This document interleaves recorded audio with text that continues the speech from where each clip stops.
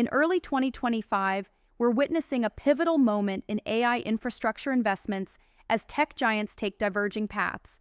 Microsoft, despite allocating $80 billion for fiscal year 2025, is now tapping the brakes on data center expansion. They're slowing or pausing projects from Ohio to Jakarta, even converting some land back to farmland. Why? They've likely overshot capacity needs as OpenAI diversifies to other providers. Wall Street's demanding clearer monetization paths, questioning the big spending and elusive AI revenue, and the industry is realizing that smaller, efficient AI models can deliver results with less infrastructure.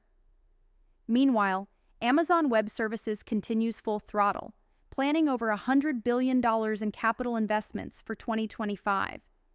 They're building globally and heavily investing in AI startups like Anthropic, with CEO Andy Jassy insisting, "We have such high demand, we're going to keep building."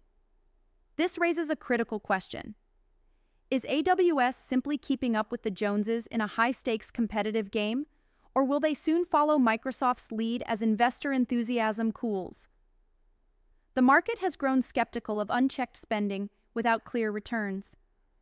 AWS claims their challenge is undersupply, not oversupply, but investor sentiment has shifted dramatically since 2023.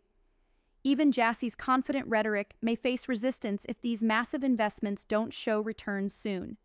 We may be witnessing not just Microsoft's strategic pause, but the beginning of a broader industry recalibration, where even AWS might need to rethink its aggressive stance in this costly AI arms race.